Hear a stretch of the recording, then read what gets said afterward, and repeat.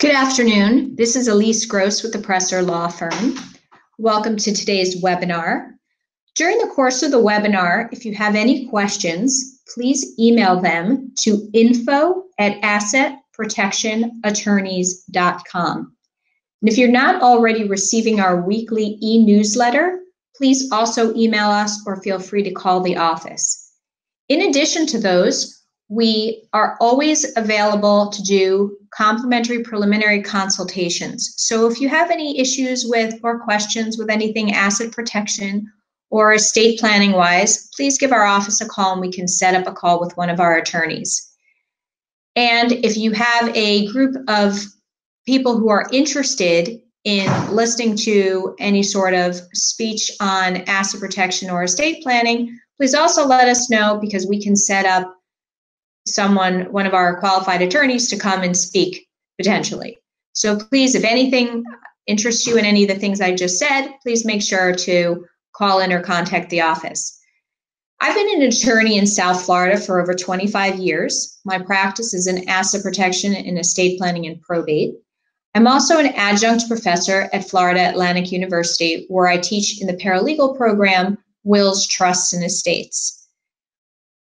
Today's webinar is going to concentrate on international asset protection planning.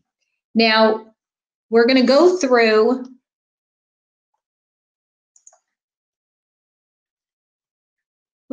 sorry about that, a little bit of a technical.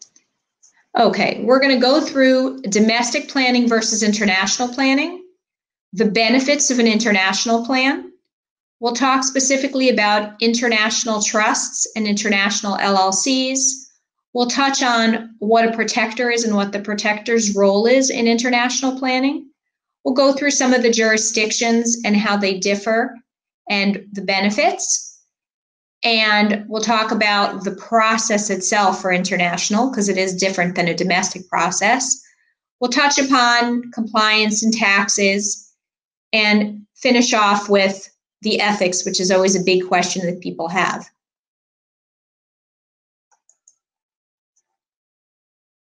So what are the benefits of international asset protection? So the benefits of international asset protection are, and we're going to go into this in a little further detail later on, but if you have international protection, it's very difficult for a U.S. creditor to reach whatever you have internationally. Now, whatever you have, the best way to handle it is to actually have it outside of the United States, physically located, or if it's a bank account, have the bank account outside of the United States. There's definitely asset protection if you have an international component that has assets even in the United States, but it is less protection. The United States doesn't have any jurisdiction over the international entities, and therefore that's a major part of the protection. And then obviously, if a creditor who gets a judgment against you has to go after those assets outside of the United States after they've now gone through this lawsuit, they're going to have a major issue with the cost and the time and who's involved in doing that process to pursue the assets that the judgment debtor has outside of the country.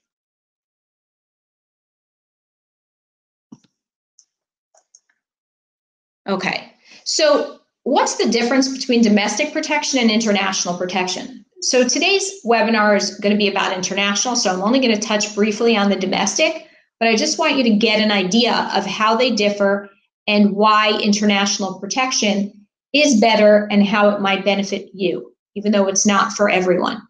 So a domestic plan is basically one that is inside the United States. So for instance, that might be a combination of limited liability companies, certain asset protection trusts, could even be part of irrevocable estate planning trusts. It might be owning assets in a jurisdiction where a husband and wife can own what we call tenants by the entireties. It may be holding assets inside exempt assets. So for instance, it might be in a state where retirement assets, ERISA qualified plans are completely protected and excluded from creditors' reach, it might be that. Or it could be homestead in a state like Florida or Texas, where we have the ultimate homestead protection. So inside the United States, you can use any one or all or a combination thereof of those types of holdings to have your assets. And we would consider that domestic protection. And depending on what it is, meaning what type of asset it is and how it's titled, would be really the degree of that asset protection. So certain things, if they're already exempt under federal exemption laws, then those are probably going to be a little bit higher than, say, an asset that's just in an LLC. But again, it's going to depend on how the LLC is set up, where the LLC is set up, the agreement for the LLC and the important clauses that are in there, and who actually owns the LLC. So again, that's kind of beyond the scope of today's discussion, but I wanted to just give you an idea of what that would mean. When you go outside of the United States in what we call international asset protection, you're dealing mostly with limited liability companies or the equivalent thereof, and different names for those types of entities, and certain trusts. You can do both domestic and international. It's really going to depend on what your assets are, what your availability and ability is to title certain assets, and what your level of desire for protection is. And it's going to come down probably to cost as well, because obviously international protection is going to be more costly than domestic protection. So the first thing I want to go into with regard to international planning is going to be the international trust. Now, what's interesting is that an international trust can technically be irrevocable, meaning one that you can't particularly change, or it can be revocable, in which the settlor, the person creating the trust, might be able to make a change. If you want the ultimate protection, you're going to go with an irrevocable trust. Now, I have seen some revocable international trusts, but many times we see those with clients who are actually not U.S. clients. So they might be a non-U.S. client who has a revocable trust in another jurisdiction. It's not really desirable from an asset protection standpoint, so we usually would not do something of that nature. But sometimes we have clients who come to us and already have these existing trusts that are revocable, and we have to work with them and decide whether or not we should make them irrevocable, change their jurisdiction, create a whole new trust to begin with. A lot of it is going to come down to what they were trying to accomplish at the time. But in general, what I'd like to talk to you about is the irrevocable trust. Now, when you do an irrevocable trust, generally changes cannot be made by the settlor. But if you build in certain abilities within the trust for other people, maybe a trustee, maybe a trust protector, then certain changes might be able to be made even though it's considered irrevocable. And from a tax standpoint, it's going to depend on what your ultimate goal is from an estate and gift tax perspective as to whether or not you want it to be considered, whatever you put in there, to be considered what we call a completed gift. So just to briefly touch on that, that means, in very simple terms, if I create an irrevocable trust and I transfer assets into that trust and I have beneficiaries of that trust, generally that would be considered what we call a completed gift, meaning I transferred it out and now I may or may not have to pay a gift tax on that. However, if you do an asset protection trust, generally it's considered an incomplete gift because you're setting it up really majority for your benefit, meaning the settlor is also the beneficiary, meaning it can't be a completed gift because you can't gift to yourself. So when we sit down with a client, a lot of the times we have to determine whether or not the client is intending to get that money back. So most clients, when they set up the international trust, are going to set them up as irrevocable trusts, but not set them up as completed gifts, because they are transferring the assets there with the expectation that they would be able to benefit from the trust.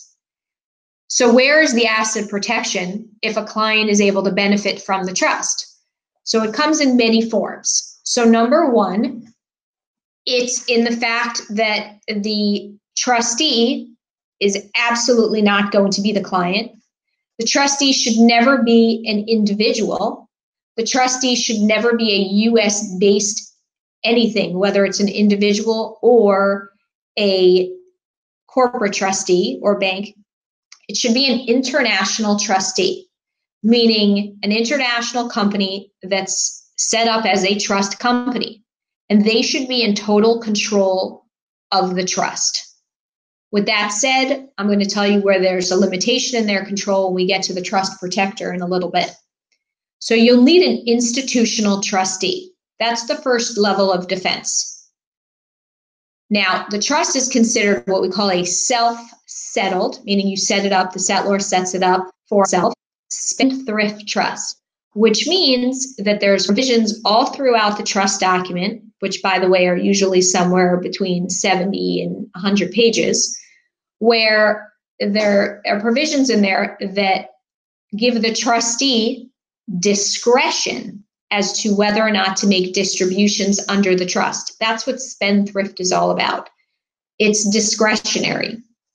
So it's a discretionary spendthrift settled trust. And there's where your protections lie. Your settlor, the person who created the trust, doesn't have direct access to any of the assets of the trust. They are only a discretionary beneficiary. Therefore, if they make a request of the trustee for a distribution, the trustee is absolutely within their right to say no and refuse the distribution. There might be other beneficiaries or potential beneficiaries under the trust. Might be the settlor's children, other family members, whomever or it could be the settlor's revocable trust or another trust. All could be permissible beneficiaries. But again, every one of those beneficiaries is only a discretionary beneficiary by the discretion of the trustee, which means if I set up this trust and I put money into it, I fund it, and I make a request to the trustee with what we call a letter of wishes, saying, hi, I'm the settlor of this trust, and I would like to get a distribution of $100,000. The trustee will analyze your request, will probably ask some additional questions, including, what is your situation right now? Are you involved in any lawsuits? Is there any pending litigation? How's your marriage? Are there any threats against you? The trustee can then determine whether or not to make a discretionary distribution. And if the trustee says no, that's it. So obviously, that's something of concern when a client is setting up an international trust, one of these irrevocable trusts. They're always concerned, well, wait a minute, what happens if the trustee says no, if they have such discretion? Well, the thing you have to understand is that the trustee is a fiduciary, which means they have an obligation under the trust to do what's best for the beneficiaries. So if there's no reason that a distribution shouldn't be made, then it's highly likely the trustee is going to make that distribution. Obviously, there's no guarantee, but most of the times the trustee is going to make the distribution. If we were to give the trustee a requirement, make it a mandatory distribution, then we would not be accomplishing the protection that we want to put in place. If a trustee can be forced because the document requires it to make a distribution, then if a judge requires somebody to ask for a distribution, the trustee would have to give it to them, and you'd really lose any protection. So if you're going to do international planning, you're going to have a leap of faith in your trustee, which incidentally, you as the settlor are not able to change the trustee. That's where the trust protector is going to come in, and we'll talk about that further down the road. So you're setting up the irrevocable trust, you're setting it up in a jurisdiction outside of the United States, you're transferring assets into the trust, and you are presumably a discretionary beneficiary of the trust, either on your own or with others that you've selected. You also would put in there provisions as to what happens if you die. There's this trust out there. Where's the trust going to go? Is the trust going to continue for the other beneficiaries? Is the trust going to pour into some sort of domestic estate plan that you have, whether it's a revocable trust or some other type of plan? Those all have to be included within the trust document. Bottom line is the trust is the most protective entity you can get outside of the United States. And we'll be talking about the different jurisdictions that we can use for trusts and how the interplay between trusts and the LLCs. But outside of the US, you can't get better than the international trust. They're tried and true. They've been around for a very, very long time, and depending on the jurisdiction, how long they've been around, there's a lot of case law on it. And fewer than 1%, I believe, are the statistics of trusts have ever even been challenged, much less reached by a creditor.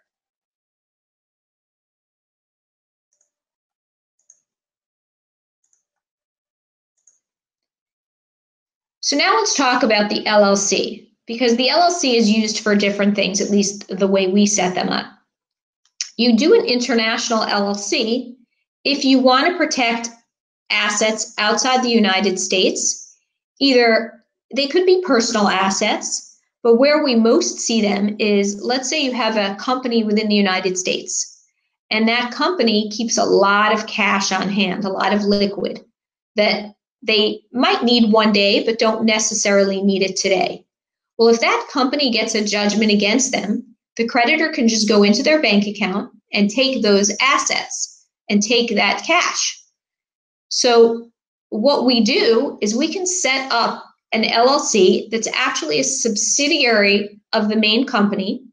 So the US company owns this LLC outside of the US, and that LLC, that subsidiary, would set up a bank account outside the US, and the company can send its excess cash over to that bank account. It's still an asset of the company. It's still on the books because the subsidiary LLC is owned by the main company. But to reach it, the creditor would have to go through pretty much the same that they would have to go through to sue an international trust. And we're going to get into that. So that's one thing we use international LLCs for. It can also, and again, this is, a level of protection that, a client has to decide if they're willing to go through this, because there's definitely some complexity on the next one, which is the accounts receivable. If you have a high level of accounts receivable, well, that's an asset of your company. So if you have a US company with a high AR, that is also an asset that is reachable by a creditor should they get a judgment against the company. So you can set up an LLC and have a system in which the international LLC holds the AR, and all those funds go through that international LLC and therefore only fund your domestic company when needed. That's a more of a hands-on approach, meaning you're going to have to deal on a consistent basis with the manager, the LLC manager. So that is something that is definitely a good business play, but sometimes, it could be costly to maintain that entity where you're doing a lot of transactions between the US and the international entity. So in that one, it's going to depend on who's the manager. and the manager is the one who controls the LLC. If you do an international company as a manager, meaning a professional international manager, then that's where you're going to gain the most protection, because then you don't have a US-based individual who has technical control over the LLC, and it'll be a lot harder for anyone, any judgment creditor or a US judge to get at that LLC. If you as a US person insist upon being the manager, that is possible. You would just have an international company as the registered agent to serve in whatever jurisdiction the LLC is set up in. And you would have to have in the international LLC's operating agreement some sort of clauses that trigger your being removed as a manager in the event of a duress situation. You never want to be before a judge in the United States where there's a judgment creditor standing there waiting to get paid, and you will not want to be the person who can control that international LLC. Because if you do, then the judge will order you to bring those funds back, to domesticate them, and pay the creditor. So there has to be some sort of provision in the operating agreement for the international LLC that has a trigger that says if the manager is under duress, the manager is suspended from duties as manager, and the international manager takes over immediately. And depending on what you put in, what that trigger should be, it may be, let's say the company is being sued, you may be removed at that point as a manager. It just depends on what provisions are directly put into the operating agreement. The beauty of an LLC is you can build the operating agreement to say what you want it to say, and that's from a domestic or international. And as long as it doesn't counteract the actual jurisdiction's law, you can stretch things as much as you need to. So that's where we stand in terms of who can control that LLC. So it's better if it's an international manager from the beginning. But if a client is going to insist on having some sort of control, then the client can be the manager, but there has to be a trigger that removes the manager in the event of certain duress occurrences. Another option for using that international LLC is if the company actually has international sourced business. So if they're doing work, if they're getting customers outside of the United States, if they're selling products outside of the United States, they can potentially set up either a completely separate company having nothing to do with the domestic operating company, or they can set up a subsidiary, but that would be for any business that's happening internationally. So that money may never, ever hit the United States. And those are things that you can do with the LLC. Now, you can also combine the LLC and the trust so that the LLC and the trust can be used together, where you might have a trust set up by a settlor, and then you have an LLC owned by the trust, and the assets are actually in the LLC. You would have potentially different jurisdictions for the trust and the LLC. The client could potentially be the manager of the LLC with that trigger clause. And then you have so many jurisdictions going that a creditor wouldn't even know where to turn to try to sue, to try to get at any of the assets inside any of the entities, whether it's the LLC or the trust. One thing I didn't touch upon, and it's really the cornerstone of asset protection, and one of the things we're always trying to protect against, is the concept of the fraudulent transfer. A fraudulent transfer is basically when someone, a debtor, transfers assets outside of the debtor's name for the purpose of not paying a creditor. That is a very general definition. There are many nuances to it. There are many things that we have to look at. When was the debt incurred? Is there a judgment? Is it pre-judgment? And then who made the transfer? Was there consideration for the transfer? Was money exchanged for the transfer? Was it a fair value that was exchanged for the transfer? Who was the transferee? Meaning, where did the asset go that was transferred out? Was it transferred to a company that the debtor owned? Was it transferred to a relative? And then most importantly, the thing that's looked at is intent. What was the intent behind the transfer? Was the intent to hinder or delay a creditor from getting paid? So all those things are looked at when you are brought in front of a judge, wherever it is, whether it's in a domestic court or outside the U.S. court, to determine whether or not a fraudulent transfer was made. And every jurisdiction is going to have their own rules as to what they look at. And then in addition to the statutory rules, they also look at case law. What have other judges in that jurisdiction or similar jurisdictions evaluated under similar circumstances to determine whether or not something was a fraudulent transfer?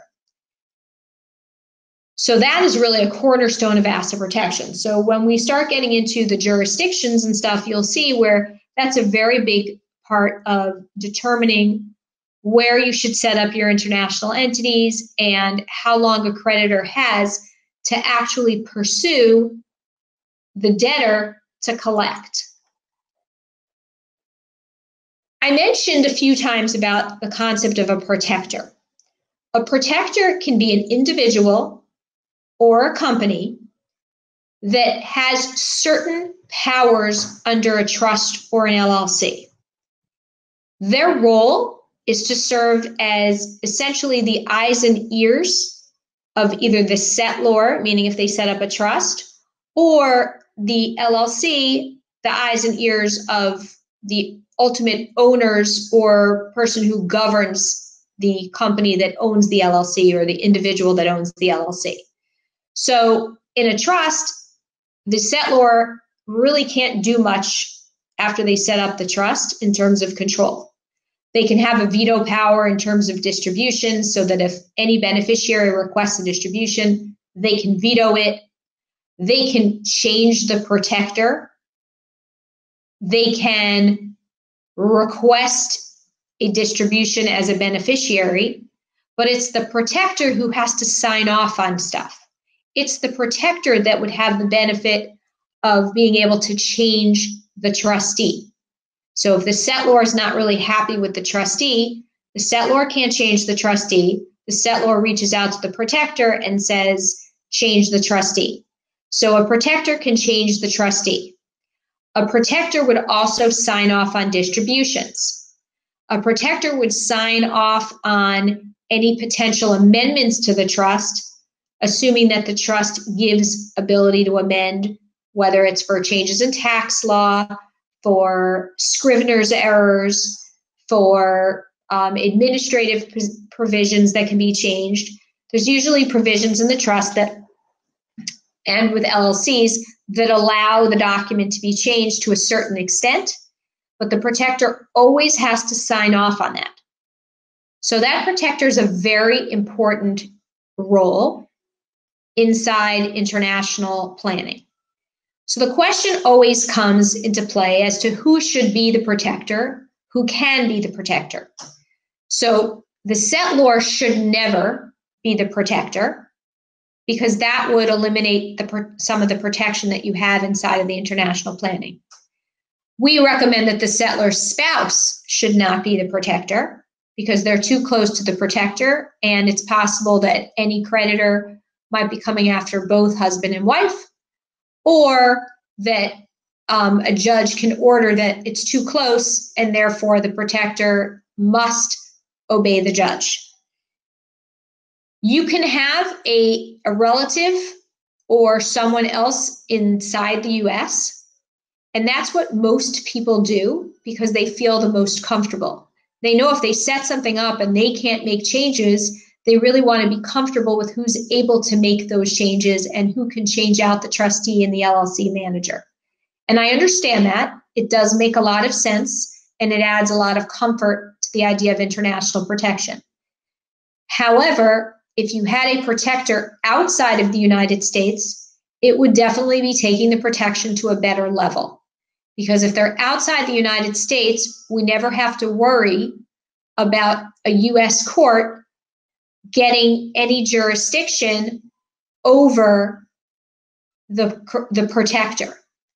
Because they'll already have jurisdiction over the settlor, but if we have jurisdiction over the protector, we're losing a little bit of protection there.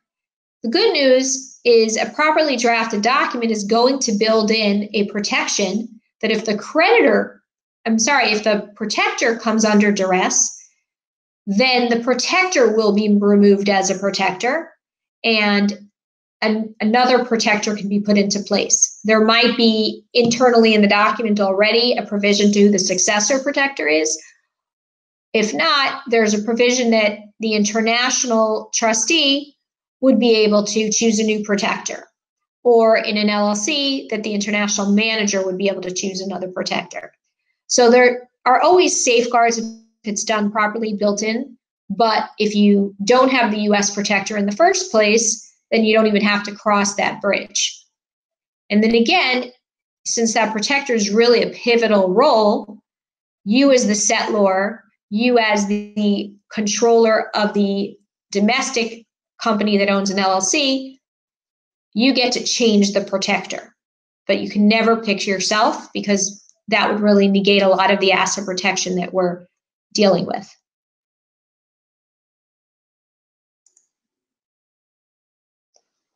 Now let's talk about where you might want to consider setting up your international protection. So I've got 3 jurisdictions that are really the most popular and the best. Combined, they have the best laws and they're really kind of neck and neck. One might be better in some areas and the other, but they're really all on the same level. And that would be Belize, Cook Islands, and Nevis. Belize and Nevis are not very far away from the United States. Cook Islands is very far from the United States. Now, do most people visit the jurisdiction that they set their entities up in, whether it's a trust or an LLC? Probably not, but there are some people that feel more confident knowing that they could if they wanted to.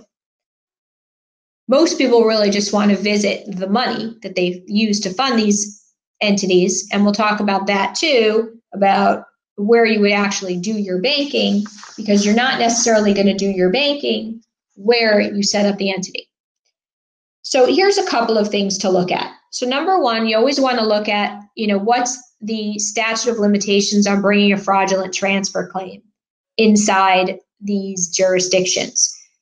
Because regardless of where the assets are, these jurisdictions are going to be the governing law of the trust or the LLC. So the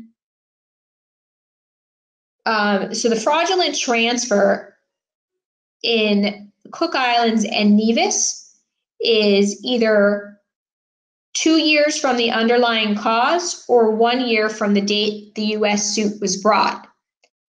So the reality of the situation is U.S. court system and the process is so slow that by the time you bring the U.S. judgment to another jurisdiction, to either Cook Islands or Nevis, and Belize has 2 years straight across, by the time you bring it there, it's time barred anyway. So more than likely, it'll never get off the ground.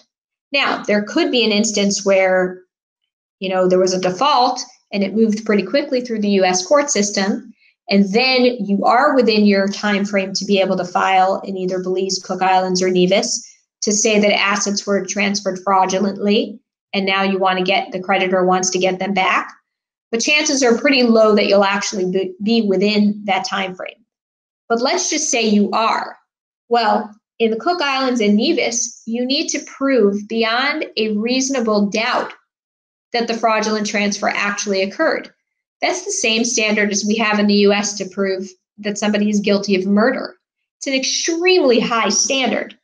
So even if you're within the period of time where you can bring an action inside the jurisdiction internationally to prove a fraudulent transfer so that you can attempt to get a judgment within that jurisdiction to try to go after the assets beyond a reasonable doubt.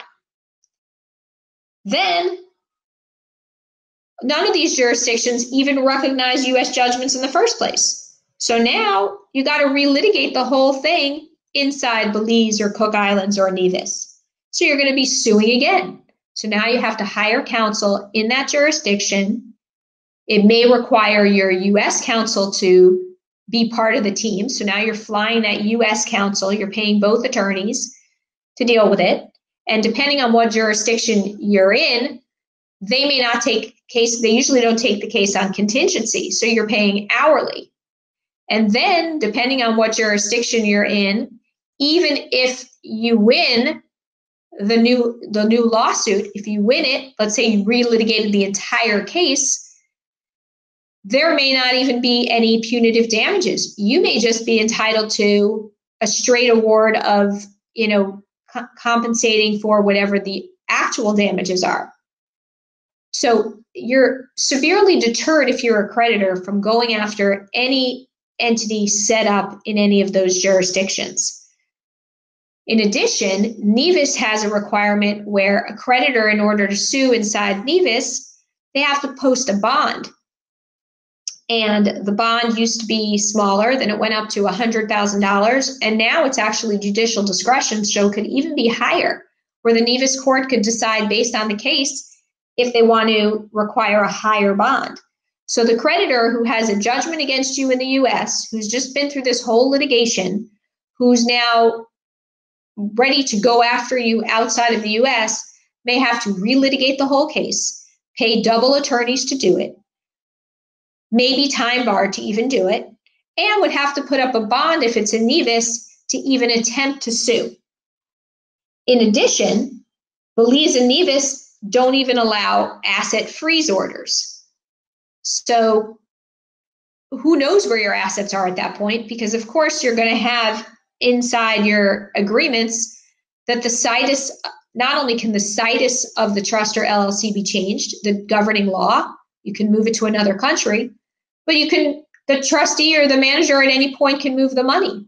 So if by some chance you had the money inside Belize, Cook Islands, or Nevis, which most of the time you wouldn't, except maybe in the Cook Islands, you could move the money. So by the time they got their judgment inside this new country, the money wouldn't even be there. So now they're going to have to go relitigate and pursue it in another country.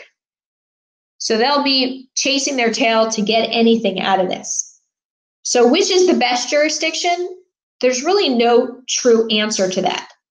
Nevis has improved. Cook Islands has been around for the longest time. Their trust law is very concrete. Nevis has moved their laws into a pretty good position, but they don't have much case law.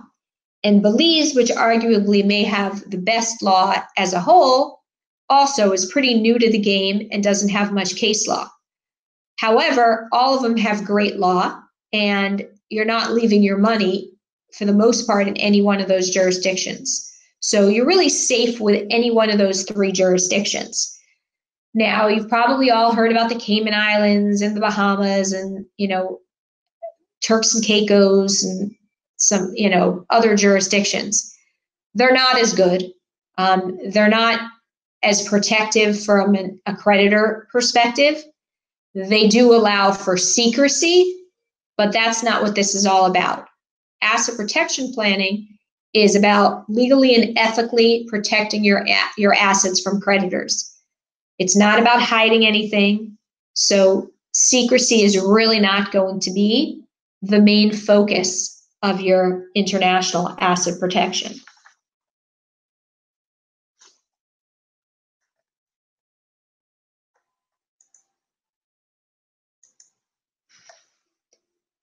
So how does this all work?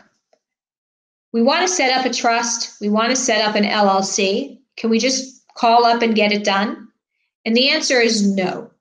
There's a very thorough process that you have to go through in order to set up an international entity.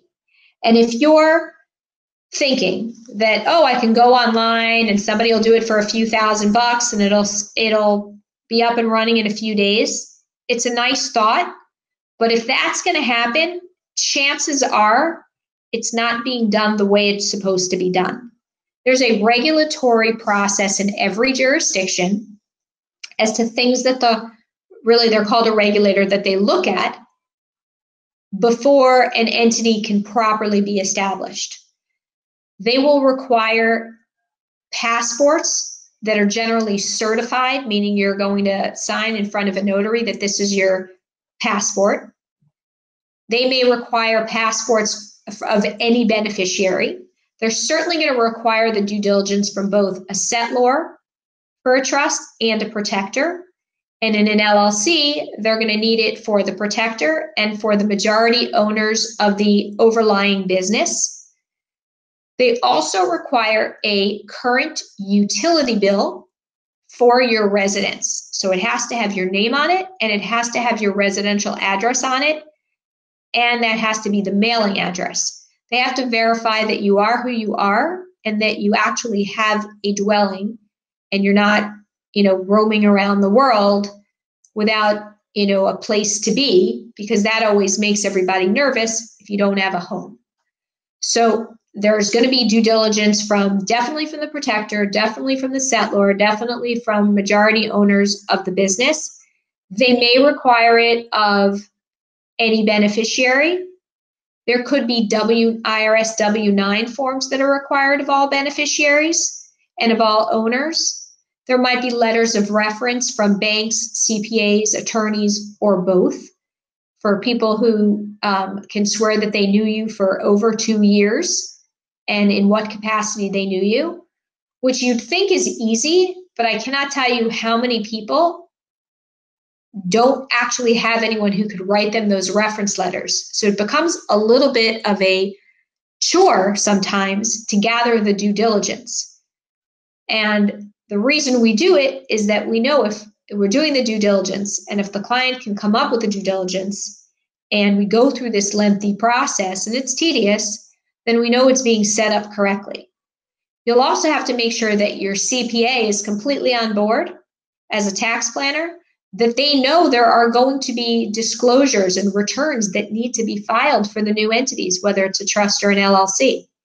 And some international trust companies will require the CPA to sign off that they are acknowledging that they have that responsibility. Now, you can use an international CPA, probably can be recommended to you by the trustee, but most people will want to use their US-based CPA because they want to coordinate everything with their personal tax return, especially with a trust, because that might be considered what we call a grantor trust, which means that the settlor is actually declaring the income as their own. So therefore, it gets taxed on their own personal tax return, in addition to whatever tax returns need to be filed on behalf of the entity. Once all the due diligence is acquired, and there is a time frame to acquire it, could be 60 days, could be 90 days, but everything has to be done. It's kind of a race against the clock because everything has to be current. So if you get a letter of reference and then it takes you, 3 or 4 months to get your passport signed off on, then now the letter of reference could be stale. Or your utility bill is the biggest race because it goes by the earliest date on the utility bill. So you have to kind of be persistent in order to get all the due diligence done so that it's done within the proper framework, because if it's not done within that proper timing, then you're not going to be able to get the entity registered. And the entity is monitored by the regulators. The regulators do come in and they check the files of the trustee and they check the files of the LLC manager. They need updated passports and updated due diligence every once in a while. So you need to make sure that if you're creating one of these companies, that you have all of these things available. Because we often will run into, sometimes it's you pick somebody as your protector and that person doesn't have a utility bill in their own name, or they didn't bother to have a passport. So now they have to go get a passport. and they have to go get a utility bill put in their name. So there's like a lot of planning that's involved in this. And this is all in addition to the actual creation of the document, of the LLC operating agreement or the trust agreement.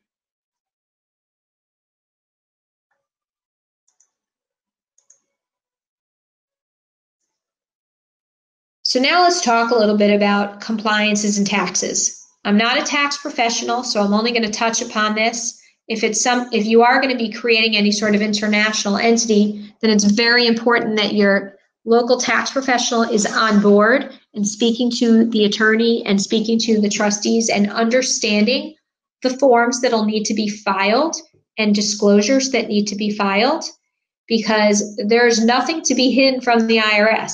International planning is not about hiding. The IRS will know absolutely everything that you're doing and should know absolutely everything that you're doing.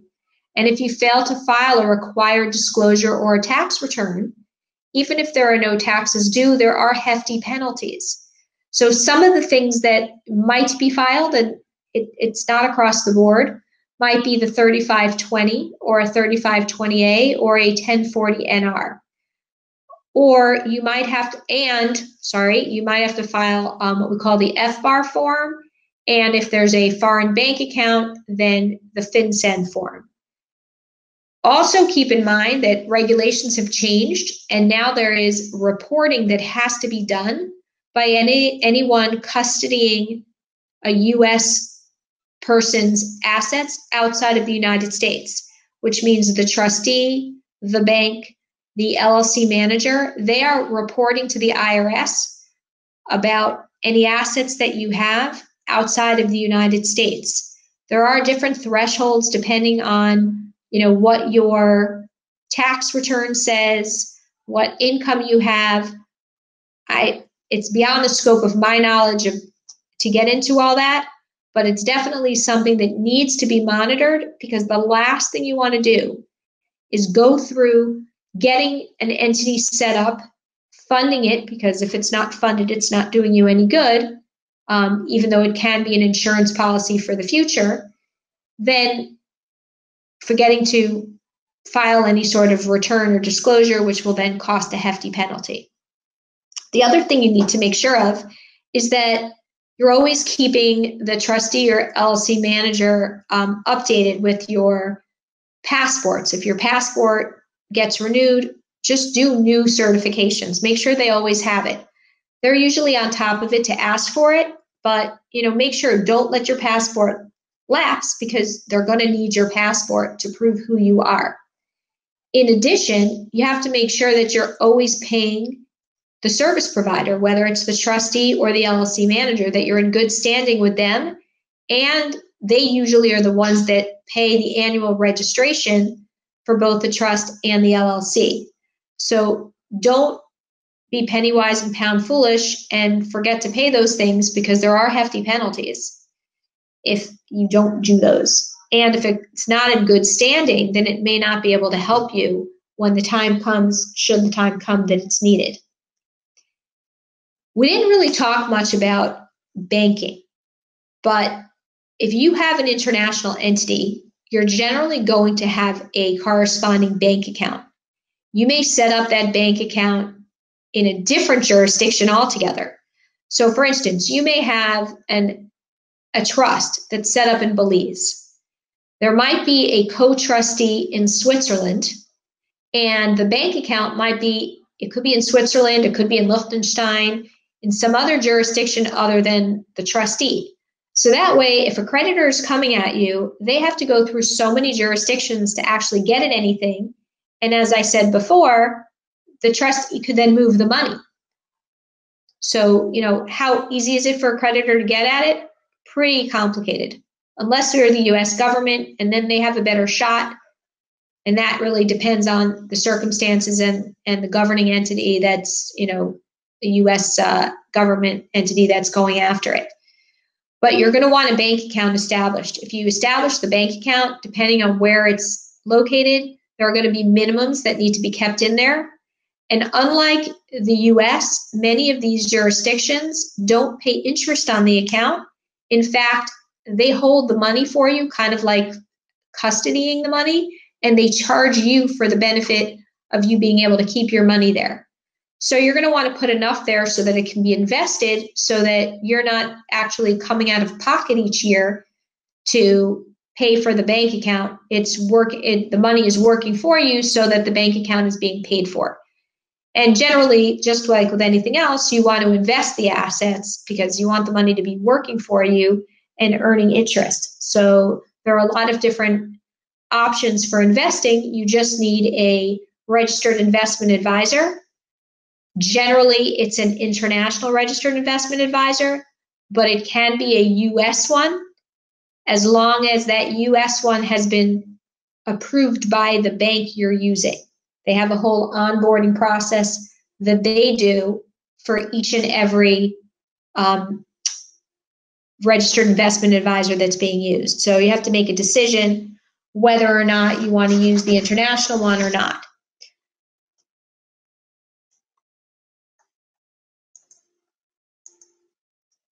The last thing I want to cover is the ethics of international protection. There is nothing unethical about setting anything up outside the United States as long as you're doing it properly and you're not doing it with the intent to hide.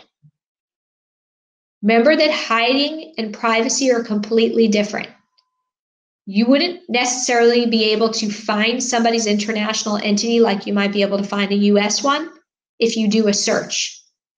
But that's privacy. That's because I don't want anyone to be able to readily find it. However, I'm going to get a tax ID number for anything we set up outside the United States. The IRS is fully informed that something exists and that filings are going to be necessary. So you need to make sure you use a reputable attorney and that you use a reputable trustee. And as I said earlier, if it's too easy, it's probably not being done right. And you need to always be in compliance with everything that you're doing. If you have a judgment against you inside the United States and a judge then says to you, after assets have been determined what you have, there was a subpoena in aid of execution of the judgment, the creditor now knows what you have. Because remember, in most cases, they can't ask until you've already got a judgment against you. Now that everybody knows what you have and they know you have this international trust or this international LLC, now they can ask about it, they can ask to see the documents, and the creditor can try to pursue making the judge order you to pay them from these international assets. And I've told you that's pretty difficult, and they're going to have to go outside the United States in order to get it. So as long as the client or the debtor is not in control of those assets, then the U.S. judge is really going to be tied, other than to say, don't tell the trustee anything, write a letter to the trustee and request a distribution. And as long as the settlor/debtor is compliant with that, then there really isn't any way that the judge can hold them in contempt of court because they've been compliant with what the judge has asked. Now, the trustee can turn around and say, no, I'm not giving it to them because it's against the trust. And they have to be compliant with their role as trustee. But as long as you've complied, there's generally no way that the judge is going to put you in jail for contempt because you've done what the judge has asked for. Now, the other thing you need to make sure of when you do these international entities is you have to have a good reason for setting it up. Setting it up so that you don't have to pay a particular creditor, is not a valid reason. That will often come back and bite you because if you're under oath, you have to answer why you set it up, then it would be a problem. And you obviously always want to do this with legal money. Never, never, never do anything with any money that's questionable. Even if you didn't do anything wrong, but you think the source may have been a questionable source, never put that money in an international entity because that is a crime and that will come back at you and that money could potentially be seized. And then lastly, never forget to file returns and disclosures. It's critical. If you're not compliant with the IRS, it will cost you in both money, time, and reputation potentially. So If you're going to do the international, it could definitely be a good thing for you from an asset protection standpoint, but you have to make sure to always do everything properly. If you have any questions on today's webinar, please email us and we'll get back to you.